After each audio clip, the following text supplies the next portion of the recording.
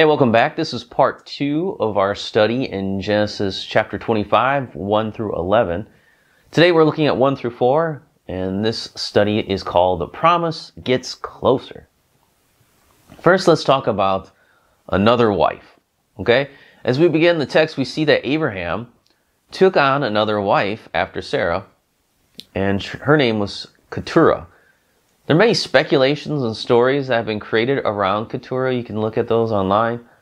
Since not much is told, people like to try to fill in, and try to figure out the details that aren't really in Scripture. There's not really much to be said about her. Since the mention of Keturah comes at the end of Abraham's life, we can probably safely assume that he did not take her to be his wife until after Sarah has died. It's probably why Moses put it in the place that it is. In verse 6, it mentions the concubines of Abraham, which many assume to be a reference to Hagar and Keturah. That's what I assume. They were both the concubines of Abraham and were given the status of, they were never given the status of Sarah as a full wife. She was a full wife. You gotta have to know the whole idea of concubinage and, even when you get in further along, you get into like the Roman period and the Greek periods. Then you get another level of wife. There's like 3 levels of wifedom, basically. Yeah, it's kind of crazy. It's not like the idea that we have today, which is pretty I don't know. I was going to say it's pretty straightforward, but I guess it's not really, is it? Marriage has unfortunately been changed and corrupted in every culture, so I guess we're not really that much different. So, never mind. But if you study back then, you understand that there's concubines, which are a wife, but not a full-fledged wife. There's a wife, and then there's a concubine wife. So, the idea here is that probably Keturah and Hagar were concubines. They could also be called wives, but they're more technically a concubine, so they don't have the full status of a full-fledged wife. If you read 1 Chronicles 1:32, it calls Keturah there a concubine. So it makes sense. She could be called a wife or a concubine. Those kind of terms sometimes they call a concubine a wife because technically she is, but not the status of a full-fledged wife. So what we know for sure is that Keturah gave Abraham 6 more sons. Though far from being as numerous as the sands on the seashore, God is fulfilling the promise to Abraham, right? That he would be the father of multitudes. That's his name, Abraham. Most of these descendants, we don't know exactly what happens to them. Their names are listed there, but we don't really know much about them. They're probably enveloped into the local people and then became the ancestors of the Arab people that we know today. But the Bible does talk about one son and his family.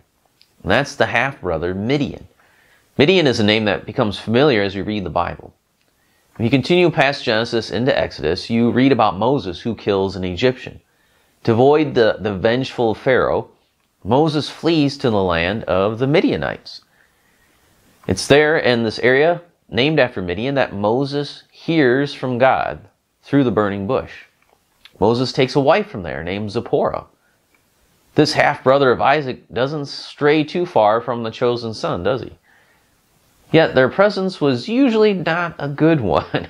Often we see the Midianites harassing the children of Isaac. Many of you know the story of Gideon in Judges 6. It is the Midianites who are the enemies of the story. These families were both the children of Abraham, yet they had 2 divergent paths here. The line of the promise and the line that was not the promise. Were going in 2 different directions. And they often fought against each other. And so you see that here in the story. So it's interesting. God's promise to Abraham that he'd be the father of multitudes, that God would promise to take care of Ishmael. We see him turning into a nation. And here he is with Keturah having more sons. And even though some of the Midianites are brought into the line of Isaac, most of the Midianites were at war with Israelites. So Very interesting. It is interesting how these people who are not in the line, in the promised line, who did not receive the promises of God, their descendants are really brought into that. Just kind of showing like, hey, all along the promises were meant for the nations. You know, you get hints of that. Like you have the promise here to Isaac, but yet Midian's children later on will be married into that line. And it's kind of like the children of Lot, you know, like the Moabites with Ruth. He did not receive the promises of God, but yet God brought that family, that line of Lot back in, you know, or brought him into the promise, not back into it, but brought him into the promise.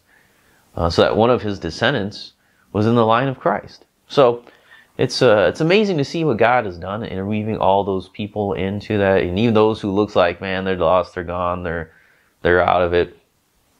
They're not completely cut off. They might be outside, you know, on the fringes for a while, but then they're brought in. And that's kind of the story of the Gentiles, of all peoples, all nations. They were kind of on the outskirts for a while, but then God has brought all of them now in to the family of God, into the promises of God. So come back next time. We'll take a look at verses 5 through 6, and we're going to talk about the free grace of God.